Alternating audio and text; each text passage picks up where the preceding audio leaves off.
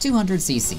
It's the fastest Mario Kart has ever been, but it's also Mario Kart at its most difficult, so I'm here to give you guys some tips on how to get better at 200cc. These tips can also apply to the Wii U version. First, let's talk about vehicle combos. For learning 200cc, I highly recommend using a combination with high acceleration and high handling.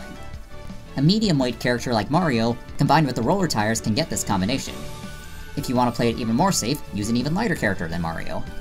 As you gain more experience at 200cc, you can ease off on the acceleration and handling, and perhaps focus more on some higher speed and heavier combos.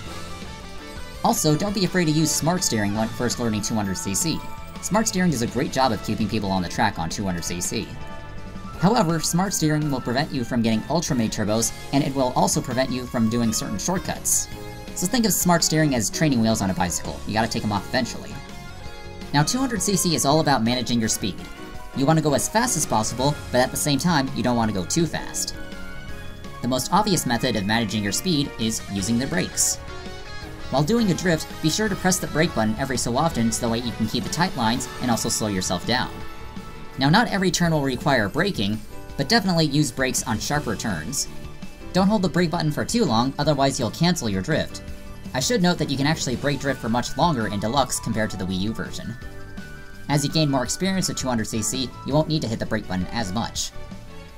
A less obvious way of slowing down is letting go of the A button.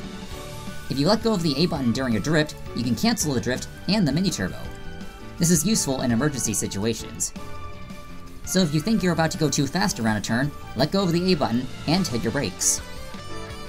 Now a lot of inexperienced 200cc players mess up whenever they get a speed boost from a boost pad, a mushroom, or a bullet bill, so let me show you how to handle that extra speed. For some boost ramps on 200cc, it's actually a better idea to drift off them instead of trick on them. Mini turbos do charge while you're airborne, so it's a very useful strat. I should note that brake drifting while airborne actually does slow you down. For mushroom boosts, hopping can help you align yourself with the road, even while on turns. Here's an example on Animal Crossing. The turn is very sharp, so I do a few hops before I use the mushroom boost, so that way I'm aligned with the finish line. If you combine letting go of the A button with hopping, then you can make turns much more easily while mushroom boosting. You can apply this to using stars as well.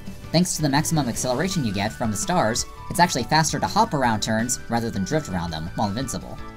Unfortunately, inward drifting bikes cannot hop to turn like this. For bullet bills on 200cc, I recommend using them in areas where people have to slow down. You can autopilot through those difficult areas without having to slow down. When the bullet bill ends, hold down the drift button and the brake button, and the bullet bill will drop you off into a brake drift. You can notice when the bullet bill is about to end when you see it slow down slightly. This is very useful for when a bullet bill is about to drop you off on a tight turn. And one other way to get better at 200cc, or Mario Kart in general, is watch other people play the game. You can pick up a lot of driving strategies and item strategies from other people when you watch them.